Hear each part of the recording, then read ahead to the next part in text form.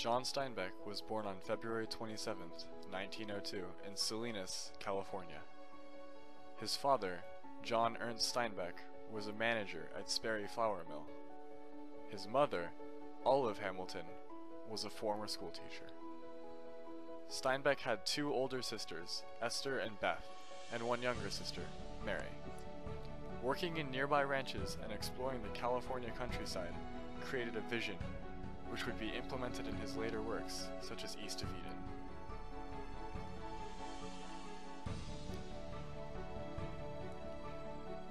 After graduating from Salinas High School in 1919, Steinbeck enrolled in Stanford University as an intended English major. However, he would drop out of Stanford in 1925 and become a freelance writer. He then met Carol Henning in San Jose, who would assist Steinbeck in his writing through love and money. After writing a few unsuccessful novels, Steinbeck broke through with Tortilla Flat in 1935, which chronicled the adventures of Monterey Paisanos, or peasants in Spanish or Italian ethnic origins. His second success, Of Mice and Men, was written in 1937, about two men striving to own their own ranch. The novel was transposed into a play, and won the Circle Critics Drama Award. Steinbeck's biggest success occurred in 1939 with Grapes of Wrath.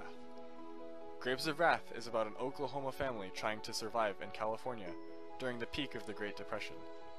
The book sold 10,000 copies per week and won the Pulitzer Prize in 1940. Both books bring points from Steinbeck's own life.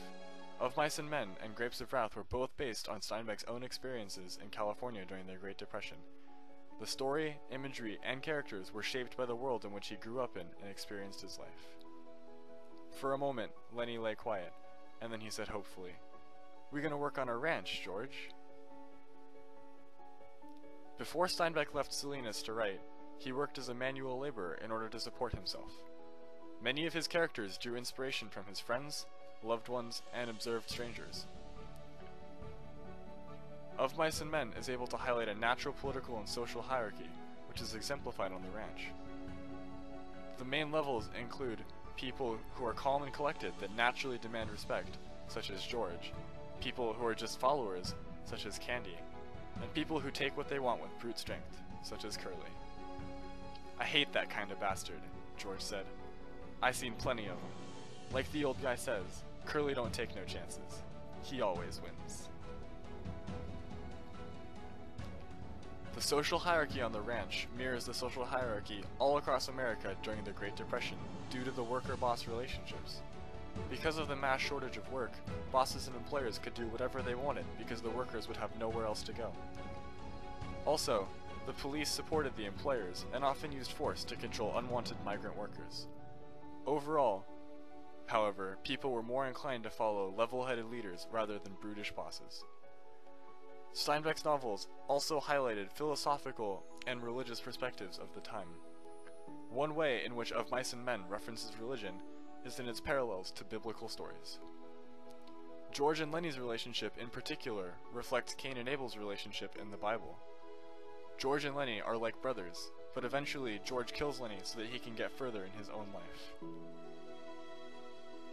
And George raised the gun and steadied it, and he brought the muzzle of it close to the back of Lenny's head. The hand shook violently, but his face set, and his hand steadied. He pulled the trigger.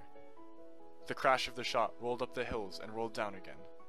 Lenny jarred, and then settled slowly forward to the sand, and he lay without quivering. Steinbeck's novels weaved many layers of his own life and social politics.